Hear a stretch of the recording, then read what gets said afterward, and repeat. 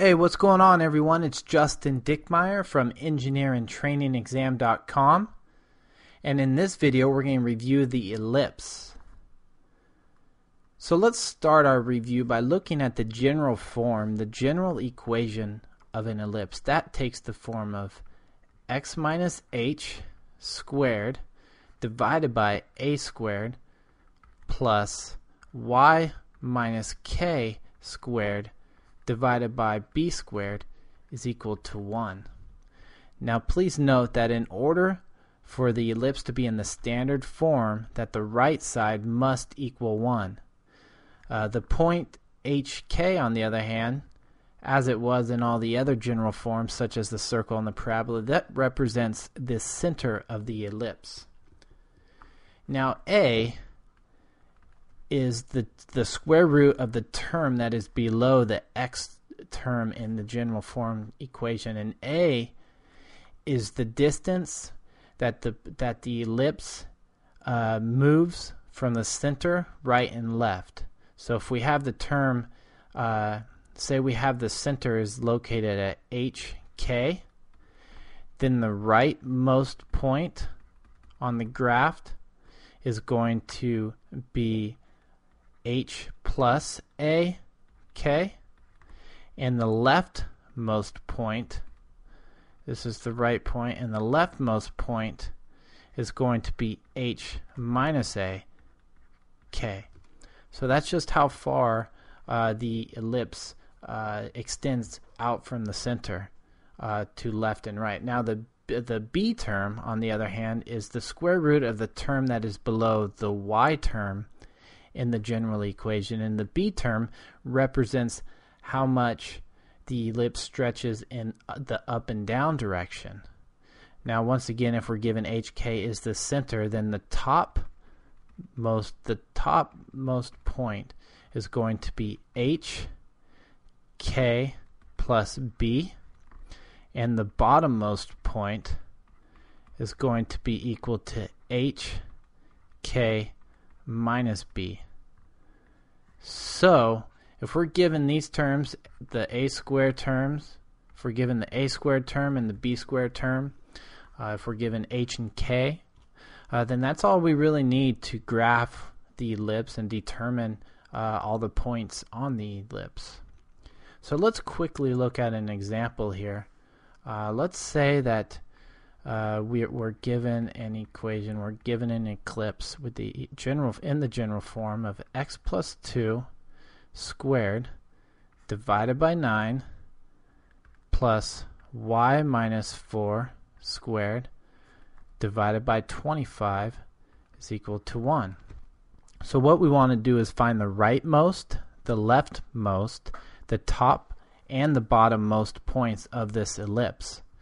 So we're lucky because this is just in the standard form. We easily can see where h and k is, or where the center is. And in this case, h is going to be equal to -2, and k is going to be equal to 4. So the center of the ellipse, hk, is located at -2, 4. And so what we want to do now is determine what a and b is. Now we know this term at the bottom below the x term is a squared, and we know this term below the y term is b squared.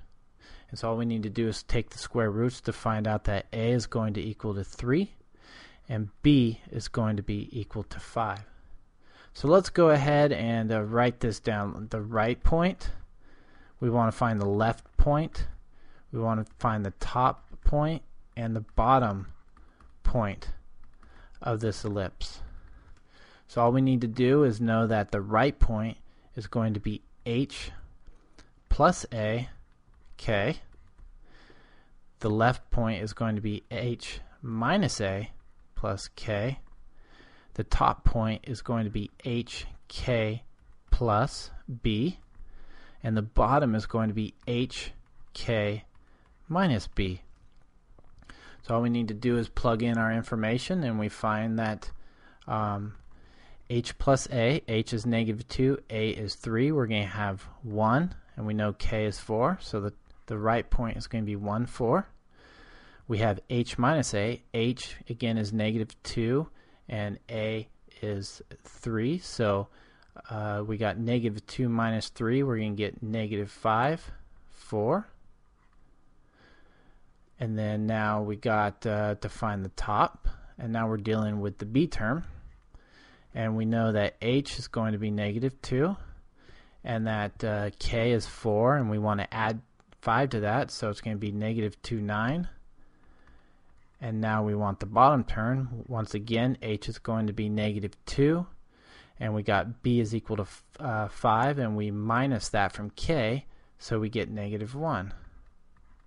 We get that the rightmost point is 1, 4. The leftmost point is negative 5, 4. We got the top point at negative 2, 9. And we have the bottom point at negative 2, negative 1. So that's it, guys. Just a quick review on how we can determine some of the information if given an equation of ellipse, if we're asked to find the center, if we're asked to find some certain point on that ellipse. We know the general equation and we know how to find that information now. So if you guys have any more questions, don't hesitate to visit the site at engineeringtrainingexam.com, where I continue to put up more information, more content to help you guys out. I could definitely use suggestions, though. I know that I've been through this process, but the only way I can help you is if you tell me what you guys need. I know it's hard sometimes to just give you guys the information that you need, and that's all I want to do. So head on over there and contact me through the contact page, or go ahead and sign up for my free EIT preparation bootcamp, and you can contact me through that mailer.